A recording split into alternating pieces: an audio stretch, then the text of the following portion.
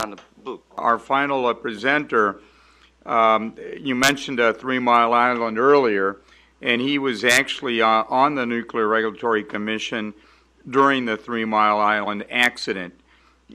He's also the former chair of the Maine and the New York Utility Commissions.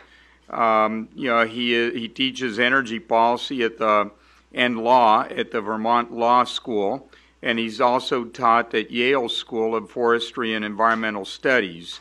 He is Peter A. Bradford, and he has been active in the nuclear industry for many, many, many years, and he's here to share some insights with us today. Please help me in welcoming Peter A. Bradford.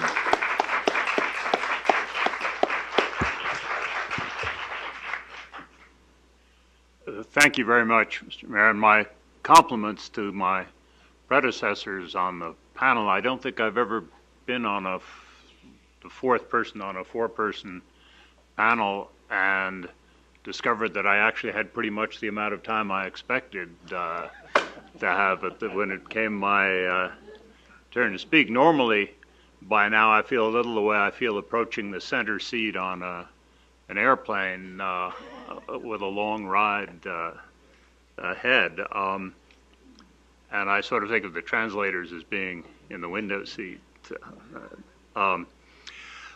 What I want to do is to talk about and try to tie together two topics,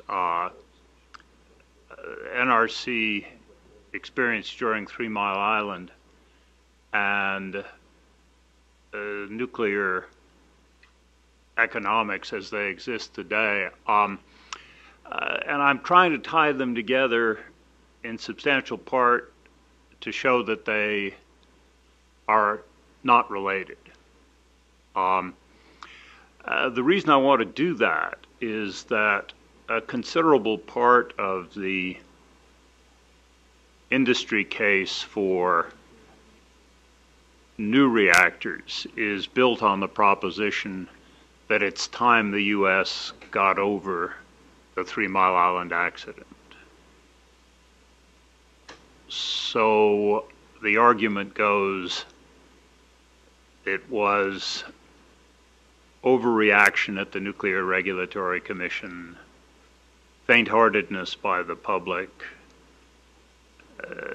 Jimmy Carter in the White House that really led to the end of new nuclear construction in the U.S. in the 1980s. And that if we can just put that state of mind behind us, nuclear power will undergo a renaissance and resume its stature as an essential pillar in the fight against climate change. The reality is really quite different in terms of the problems that nuclear power has had and why it's had them.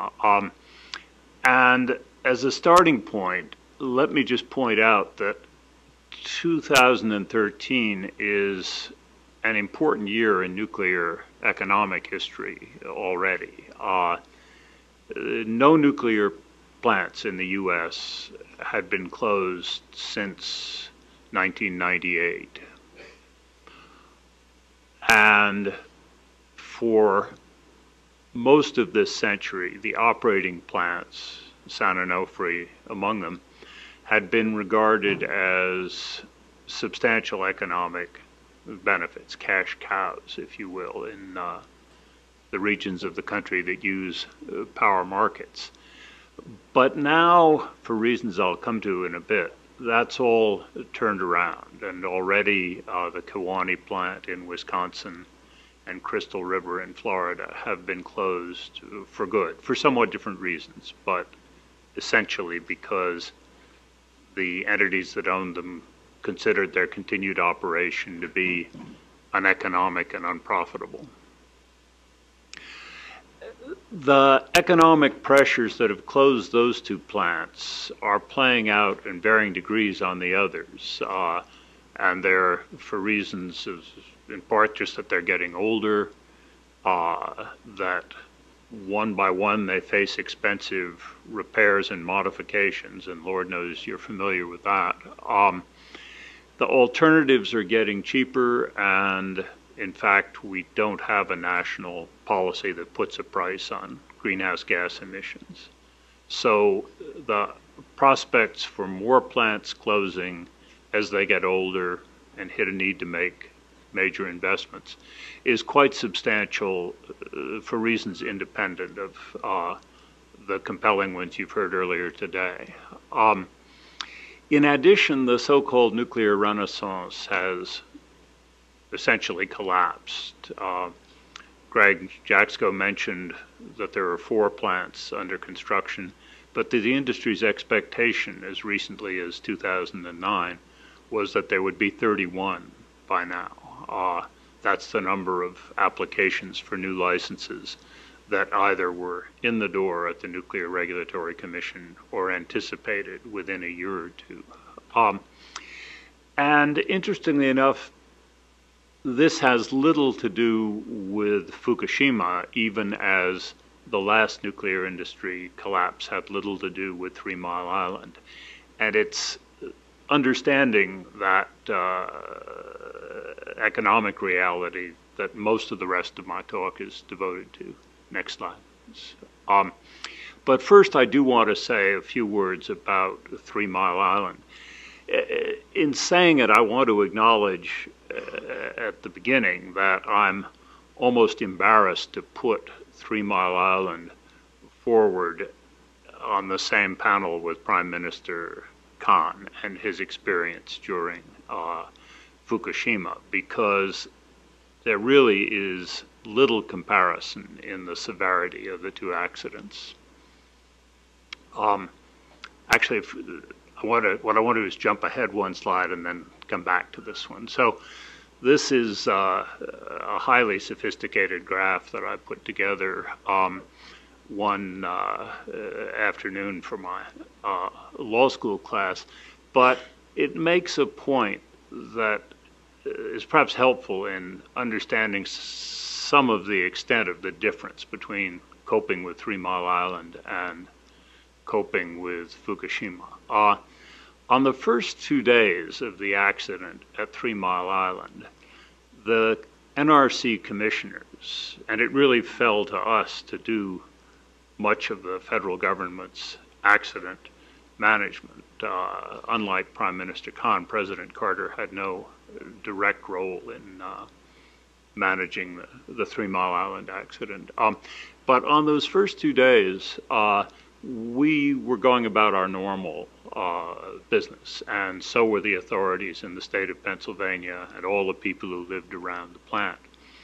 This is the time during which half of the core at the 3 Mile Island reactor melted, and no one outside of the plant knew it. If anyone inside the plant understood anything like the severity of the damage that was occurring, they didn't successfully communicate it to anybody else.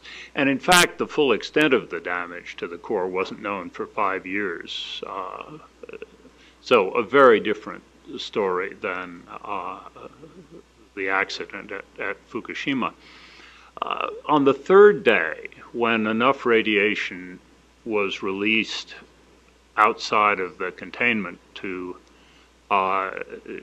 trigger concern in helicopters and off-site monitors around the plant, the Commission first became aware that this was more serious than we had realized.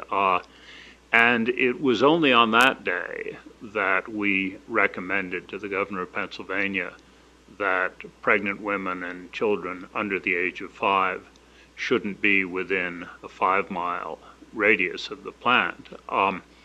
As you can imagine, when a recommendation like that gets made, a lot of not so pregnant men and women and children over 5 leave the region as well. So the actual evacuation was much larger.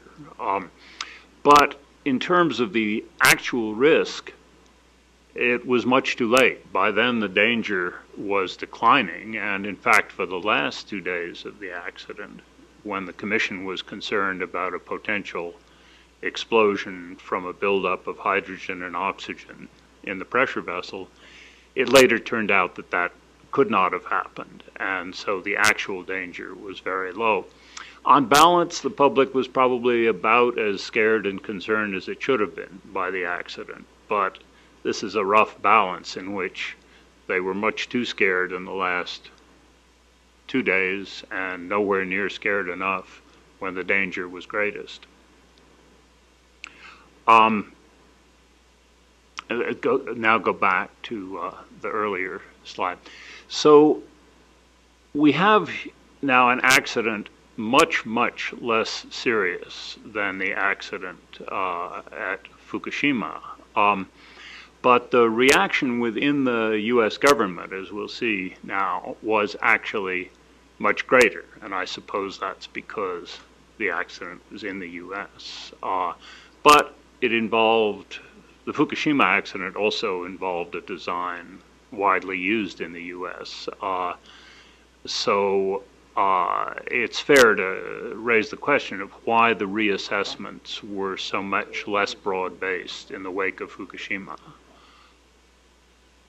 The NRC responded to the 3 Mile Island accident by closing all reactors of that type for several months, and it didn't issue any new construction permits or operating licenses for the next 18 months while the accident was studied, understood, and recommendations were made.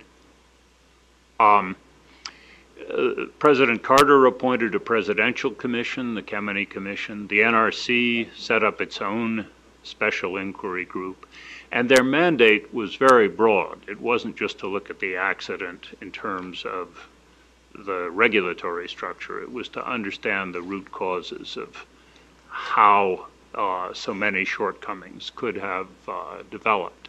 Congress conducted 2 major investigations. The NRC came up with an extensive action plan, and for the first time agreed that off-site emergency planning had to be regulated. Ironically, a couple of years later, we had a petition, perhaps from this area, certainly from California, urging that the emergency planning include situations in which the accident was triggered by a natural disaster, so that the evacuations and other measures had to be carried out in the context of the chaos of a natural disaster. The NRC dismissed that petition, saying essentially that that was too unlikely to think about. And of course, that's a conclusion that warrants reconsideration now in light of the fact that it's actually happened. Go ahead. Just in passing, one recommendation that came out of the 3 Mile Island investigations was that the NRC needed to be more transparent and more friendly to the public, that it needed to support intervener groups by providing funding and perhaps a special counsel's office to assist them through the regulatory maze. In fact, as we now know 30 years later, essentially the opposite is what has happened, and intervener protections and opportunities to raise questions have been essentially eviscerated in comparison to what was available then. Go ahead. Now, contrast that history with the U.S. reaction to Fukushima. You've heard Greg's description of the reviews that the NRC undertook under his leadership, and they were certainly commendable within the context of investigating the accident. But if you look at the government as a whole, there are aspects of what happened at Fukushima that raise questions about the U.S. regulatory process that cut deeper than the technical regulations. The NRC had, for example, dismissed a petition from a group of scientists asking it to review the safety of spent fuel pools. One commissioner had actually urged the staff to prepare a study attacking the scientists' study a few years before. Now, obviously, spent fuel pool safety is an issue raised by Fukushima, and it's now receiving a good deal more attention than it received before. But no one's going back and looking at the root causes and saying, what is it about the NRC and its culture that led to that made it necessary to have a serious accident instead of responding to the issues directly raised by the petition?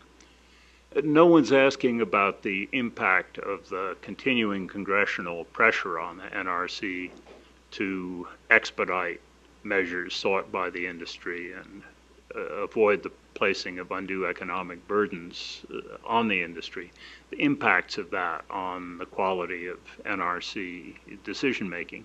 Those kinds of questions were fair game for the Clemente Commission after 3 Mile Island or for the NRC's own special inquiry group. But for some reason, 30 years later, in the face of a much more serious accident involving a reactor in widespread use in the U.S., they aren't part of the post-Fukushima inquiries. So I've talked already about TMI's place in nuclear mythology today. The industry's problems are essentially largely an overreaction to TMI. But the real problems of the industry came from a completely different direction. It just happened that they came at about the same point in time as the 3 Mile Island accident. What really happened was that the electricity demand growth rate in the U.S. declined sharply starting in the late 70s, largely because of higher prices and the initial implementation of energy efficiency programs. Alternatives got cheaper, natural gas in the 80s, energy efficiency again. And most important of all was the emergence of competitive power procurement. And you all don't want a detailed presentation on that topic this morning, but essentially the economic risk of investing in new nuclear power was shifted from the customers to the investors by the emergence of these competitive power markets. Investors wouldn't take those risks, and that, much more than 3 Mile Island, is why no new nuclear plants were undertaken in the U.S. after 1980. Fast forward to the last decade and the nuclear renaissance scenario that I've already talked about.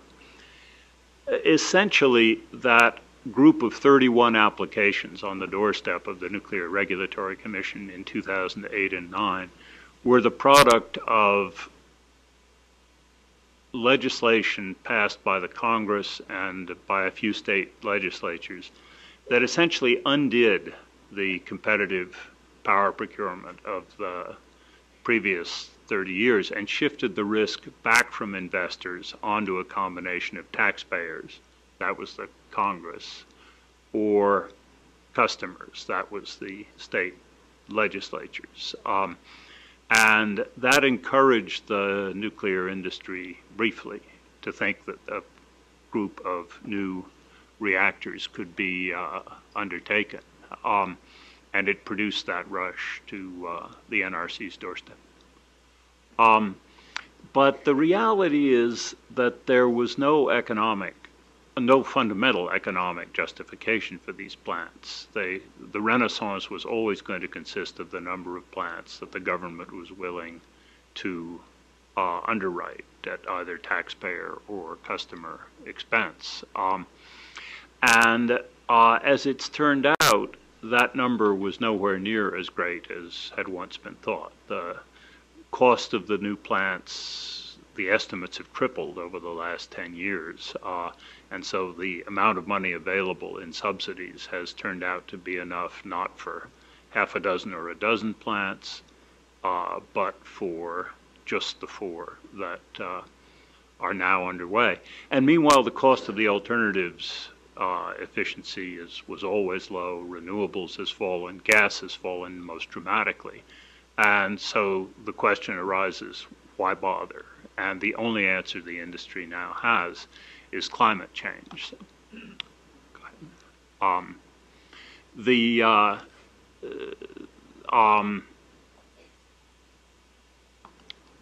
Yeah, probably just pass over this one, go to the next. The essence of the excess cost problem now, new nuclear is estimated to cost on the order of 12 cents a kilowatt hour.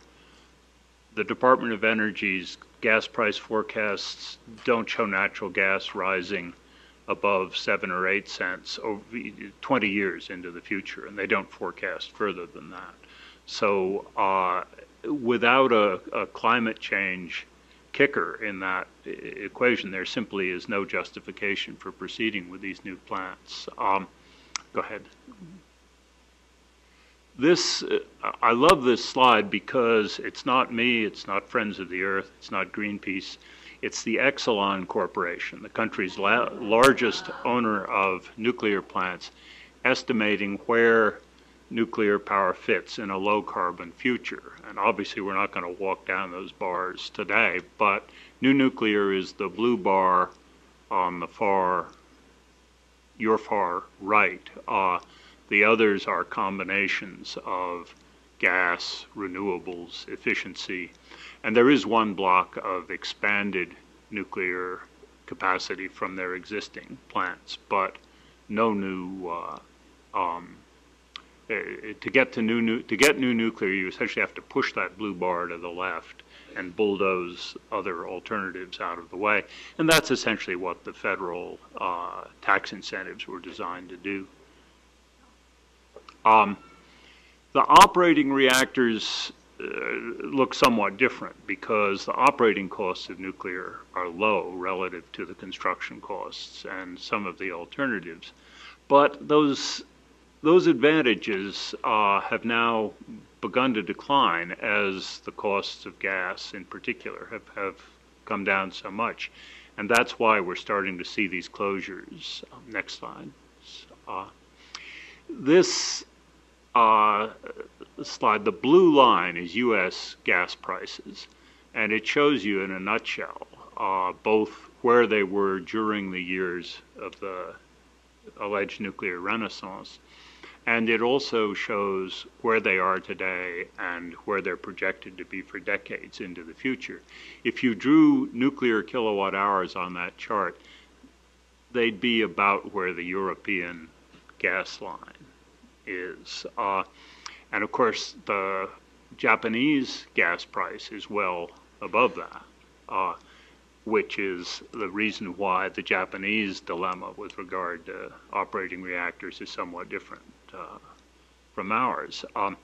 But from my own experience in energy policy, a gap like that is not sustainable.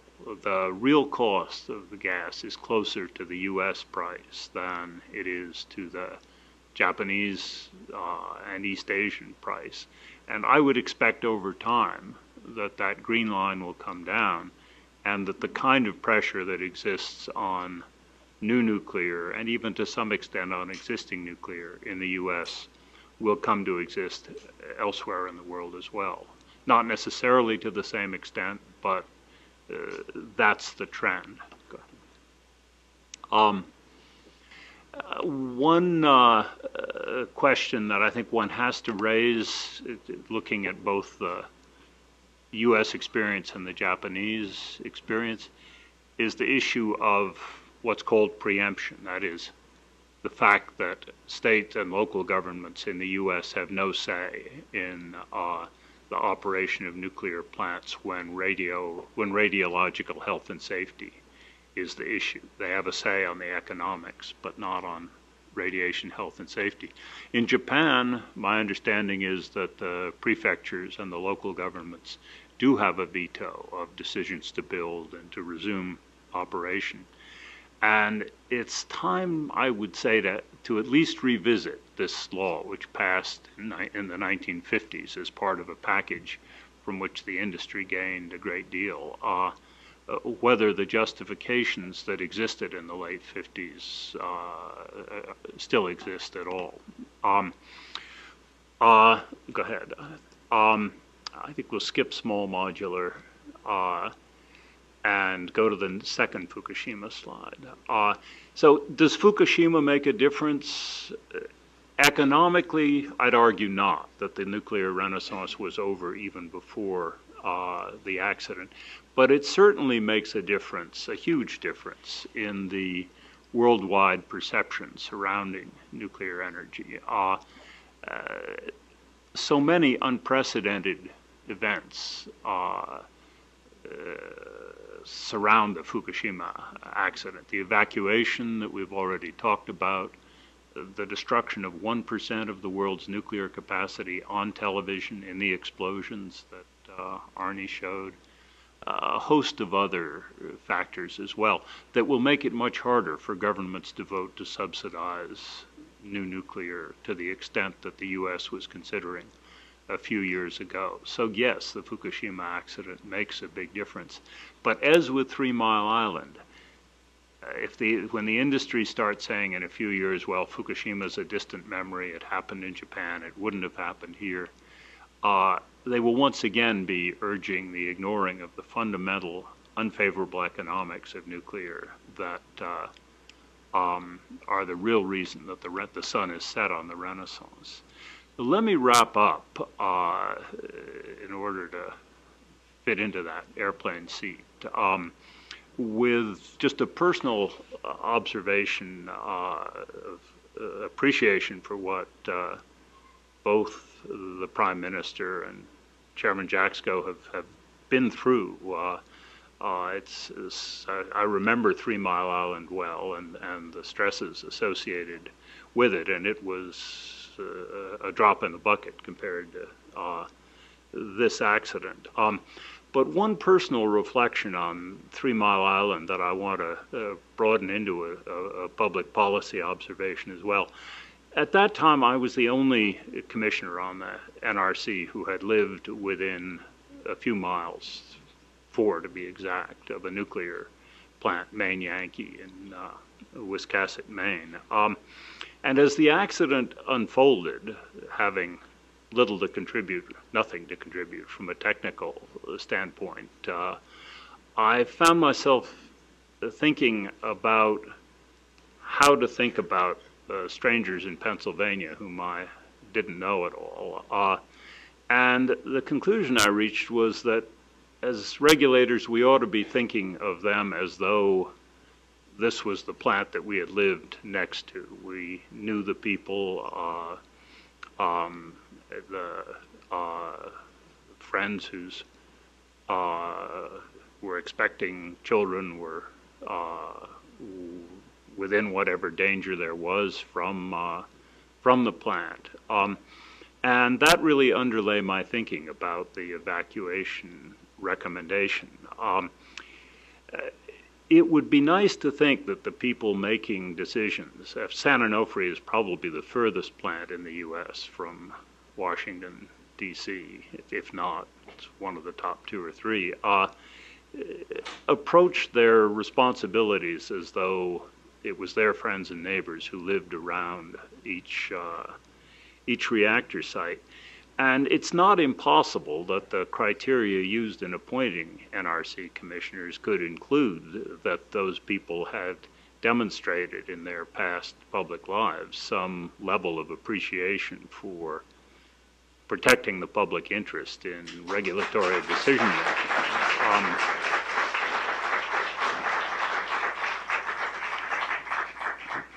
That's a perspective you could urge on the senators who will be doing the voting and on the president, for that matter, who will be doing the appointing, because with a few exceptions, one of whom is sitting here today, the appointees to the NRC in the now 30 years since I left have, whatever their technical merit, not generally reflected that quality.